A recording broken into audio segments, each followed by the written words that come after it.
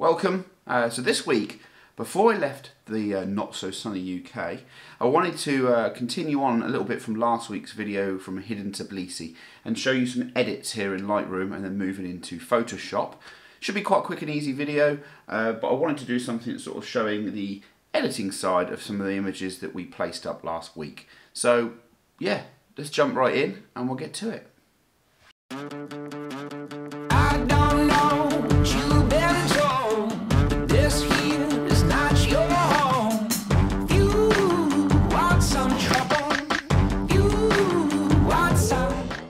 So here we are in Adobe Lightroom. I've already got three images kind of lined up, as you'll see here, these three images. What I want to do, these are literally straight out of camera from the shoot that you saw us put up last week. This entertainment hall in the heart of Tbilisi. So it's kind of a case of I want to, first of all, I shot these, as you'll see here, at 20mm on my 16 to 35mm lens. So something that anybody could probably do, even if you have got a crop sensor camera. Shooting up like this is not something that you will ever see me do personally. But what I've done here is I've captured three brackets, which are two stops apart. So this is the brightest one, this is the center, and this is the darker exposure. So the first thing I want to do is grab these brackets and I want to actually blend these together. So I'm going to select them all, right click, photo merge, HDR. Now, it used to be back in the day that I would have time to actually edit my work, and I used to actually do luminosity masking in Photoshop.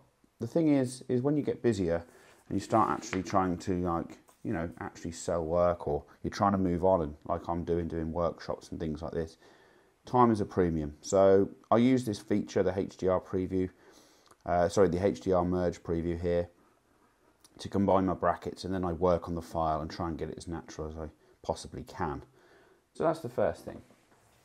Okay, so it normally takes just a couple of seconds to load that up on the screen, and once it does, it pops up a little preview box just like this. So here are the settings, and what I normally do here is I normally leave the auto align on just so it aligns the three images kind of level as possible. The deghosting I normally leave off, that's here. Stack we don't need to worry about, and I just merge those. So that just takes a few seconds. The speed here really depends on the type of processing power you've got in your laptop or PC, or Mac, if you use Mac. So once you've got your images combined, you end up with one file here, like you see, and it says HDR or PNG file, which is basically a Lightroom TIFF file. You can see that right here. That's basically selecting it. It normally resides right beside the other files, your raw files that come straight out of camera. What we're now going to do though is we're not going to keep those. We're going to delete those files. I actually, because I travel full time, I don't like to keep them. The one that we care about is right here, which is the PNG or TIFF file, and that's now becoming my raw file. So I'm actually going to delete those files actually from my whole hard drive. So I'm actually going to press delete and delete from disk. Now the first thing that we're going to do with this flattened or combined TIFF file, should I say, is go to the develop module. So the first thing we're going to do in develop module is basically scroll all the way down until you see the lens corrections tab. Undo that, so select the little button that shows downwards, and that'll open up more in the menu. And then we're basically going to select two tick boxes, which is the remove chromatic aberration tick box and the enable profile corrections tick box. Once you've done them, you'll see the image will adjust. The first one is for like purple fringing around windows, things like this, which doesn't occur a lot actually in my 16 to 35mm lens. And the second tick box allows the software program to actually enable a profile correction for the particular lens that you're using. And you'll see right here, there's that 16 to 35mm. Then we're going to scroll further down, and under the transform tab, we're going to select auto. And what you'll see is it aligns fairly well. The reason for that is Lightroom's doing a very good job because it's a square room. It's quite easy for Lightroom to pull that up, straighten it out and try and do a fairly good job. It's not doing an amazing job, but it's doing a good job. But you'll see here, it does lean to the right a little bit, and I don't like that. So I'm going to literally just use the rotate tool here, and just pull it back a tiny bit, because obviously I can see it needs to be straightened out just a little bit. It's not a lot in it, but it is a tiny bit, so that does make a huge difference. So you see here, it's not loads, but it is a tiny bit. I think 0.3 will probably be the figure that we want to do, so I'm going to enter that manually there. Then what I'm going to have to do is I'm going to have to crop this image down. So yes, here is where you lose resolution, obviously. But for myself personally, this is on a 5DSR.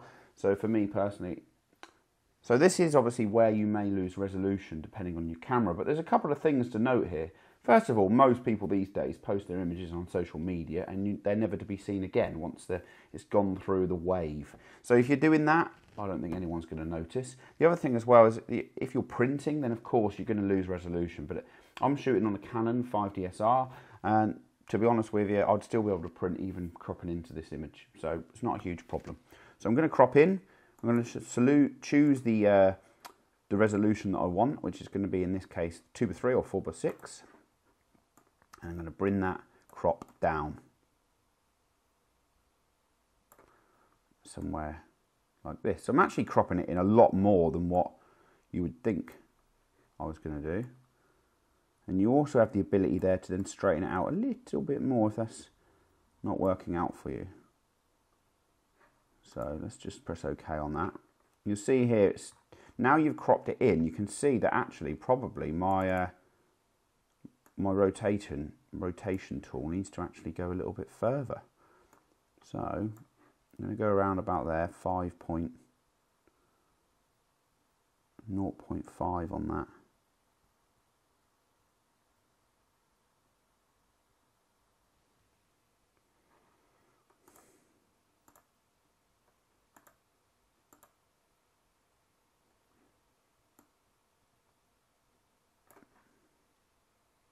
So already, we've just pulled that in now into there.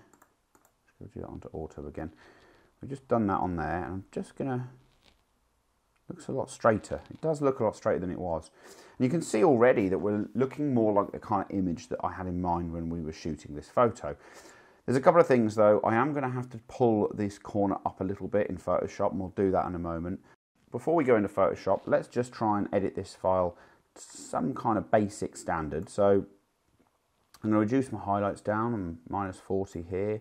My shadows, I want to pull them down. I'm going to boost my contrast up to around about 17, and my exposure is going to come with this. It's going to bring that up, maybe just to stop a light there. That's a stop.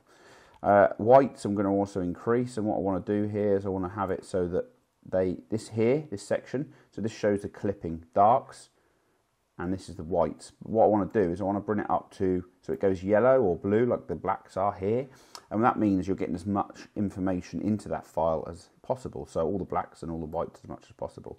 And you can see there, if I go too much on my contrast, you're adding a lot of black, so it starts to reduce, almost like clip the shadows, which we don't want to do.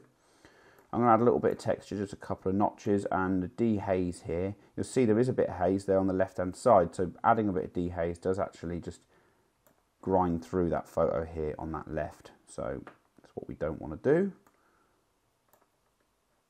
And I'm going to just add a little bit of vibrance. We're probably somewhere now around the JPEG, what the JPEG would have looked like in the back of the camera had we have shot it straight.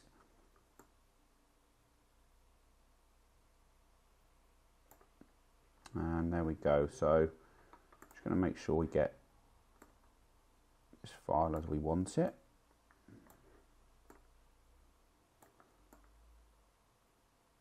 You know, because the thing we care about really is this section here in the image. So, you know, that's about right. That's about where we want to be. So at the minute, I'm fairly happy with the lines and the straightness of all of this. I'm just going to straighten that a little bit more. Still having a bit of problem. Now you see here, in this section here, obviously that's where I feel like it's not straightening out. So what I'm going to do now, I'm going to go back to the library module. I'm going to right click, edit in, Photoshop. Now I don't normally do this. For anyone who wants to know my usual workflow process, then we'll save that for another video. But for this particular one, I'm actually just going to say edit in Photoshop CC, because I'm trying to do this fairly quick and we're not worried too much about overall quality. So yeah, we're just trying to get the overall image looking nice. So wait for that to load into Photoshop.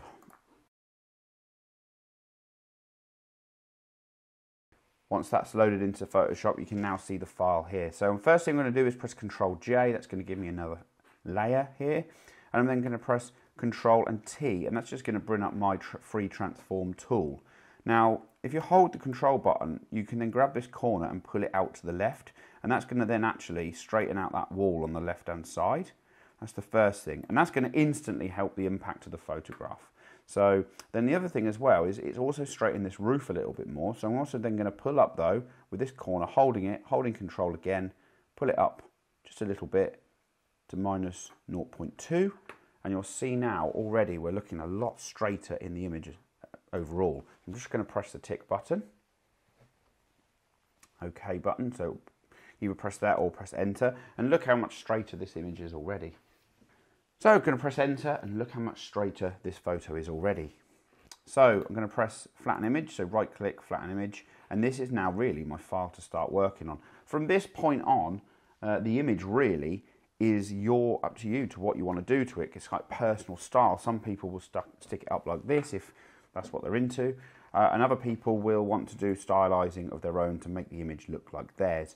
So I use a couple of programs for this, which I'm not going to go into today. Sometimes use Nik Collection for little parts of it, and sometimes use Topaz Labs. But the main thing that I try to do is I try to use layer mask to apply certain techniques or certain stylized items to certain parts of the photo if I see fit. However, even though we've got this resolution, let's have a little look what we're at, by the way. Go to image size, and you see here our resolution is still 6,000 pixels by 4,000 pixels, plenty big enough. I've imported it at 240 pixels per inch, which I shouldn't have done. That's just on my resolution setting. So when you go right click, edit in Photoshop, sometimes actually your settings are set to 240 or even 200, and that's where you're losing some quality when you do it that way. So the best thing to do there is to actually export the photo into a folder and then open it as a TIFF once it's completed that process. So that's the better way to do things. But yeah, so look here, you can see absolutely lost no resolution really in the photo. From this point on, I would stylize it as I wish, and I will pop the final result up on the screen. Okay, so that's pretty much everything for today. I'm actually going to pop the raw files here into a link below the video, so you can basically come on here, download those files, and you can have a go at doing the same yourself and straightening them up and cleaning it up and then stylizing them. And if you want to then edit those and stylize them how you wish, I'd love to see your results. Pop them into the group Story Behind the Imagery by James Kerwin. That's my group on Facebook. Great to see some of your results of this. However, please do not disrespect the files. They are my images and my files. I'm simply giving them to you to use as a creative tool to practice. So yes, they are my copyright, and I don't expect to see them popping up on the screens anywhere anytime soon. However, thank you for watching. Join us next week. If you like this video, then please do share it with a friend if you think they would find it useful. Hit subscribe, but of course, most importantly, give the like button a tickle. Thank you very much. See you soon. Bye-bye for now.